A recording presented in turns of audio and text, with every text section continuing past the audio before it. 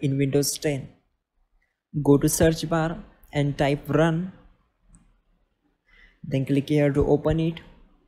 Then type services.msc and click on OK. Now scroll down and right click on remote procedure call and select properties. Then select startup type as automatic and click on start. Then click on apply and then OK. Close this window.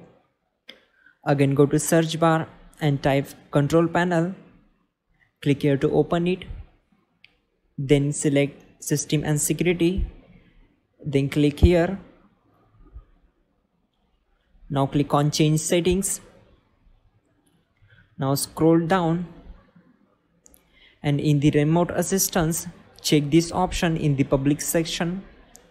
Then click on OK. Now close this window. Again go to search bar and type run. Click here to open it and type ncpa.cpl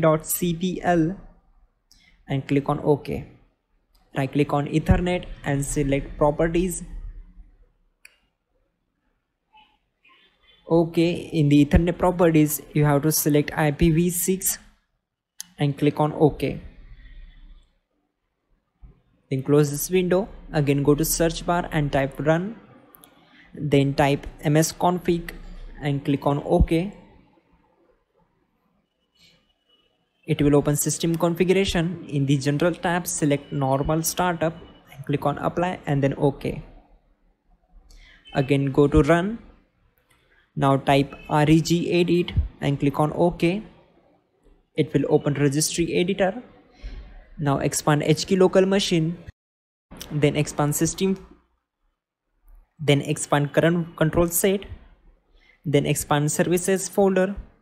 Scroll down and select RPCSS. Right click on start and then click on modify. Change value data to 2.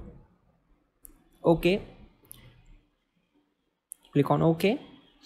Again scroll up and select dcom launch. Right click on start. Click on modify and here set the value data as to 2. Then click on OK.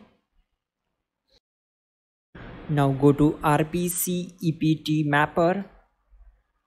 Again right click on start. Click on modify and set value data as to 2. Click on OK. That's it. Close all windows and just restart your system. You're good to go.